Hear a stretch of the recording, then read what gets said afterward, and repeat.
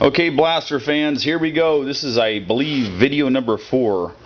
We're going to take another light skim coat off the Squish band here. Obviously going this direction here, out toward me. And just to give you a little bit, see if I can do this a little bit closer is what I'm trying to do so you can see how this works. So, but I'm trying to keep the camera from getting smashed by the head and metal filings in the camera lens. So let's do a quick cut right here. We'll show you what we're doing. Then we'll measure it with the veneer calipers, and you want to get it close because, like I said before, if you make the band too wide and it's too big in diameter here, you can always take a skim coat off the sealing surface again, which will make the band smaller. You still have plenty of room to play with on these heads.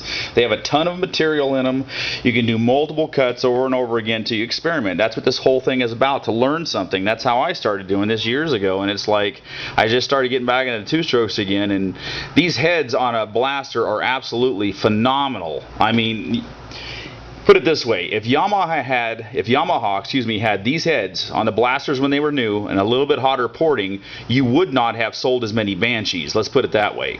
These things are so detuned from the factory, it's disgusting. They had to do this so that the younger riders wouldn't kill themselves on it. So, I mean, that's because of the Tors, the choked up frickin' intake, the choked up exhaust, the crappy head design, and the thing is, still runs like a bat out of hell in stock form.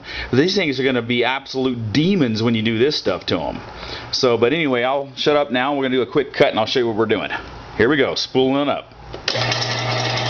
Okay, I've already adjusted my compound, or my my long travel in, or my y-axis, so all I got to do is cut out. So we're going to apply the compound rest here, and you'll see. And the cool thing about the Dicam, or any kind of dark material you add, like well, obviously Dicam or Marks-a-Lot pen or black paint, it gives you contrast. In other words, you can see between light and dark. You can actually see what's going on, which is what we're doing here, and it makes it that much more easier to understand instead of just reading written words in a book or on the web, etc., etc. I mean, seeing is so much easier, right?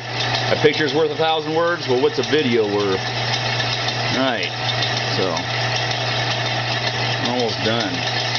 We're getting close. The hemispherical chamber is a little tricky. I don't have a radius cutter built yet. I know how to build one, just haven't built one yet. I guess it's laziness or just not enough time.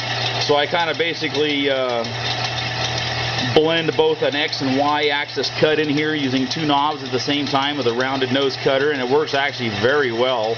So I just kind of been sticking with that plan. So let's see what we got here. Okay, we're going to finish this cut. Spool it down. I apologize for the shaky camera. It's kind of hard to do this with just 2 hands.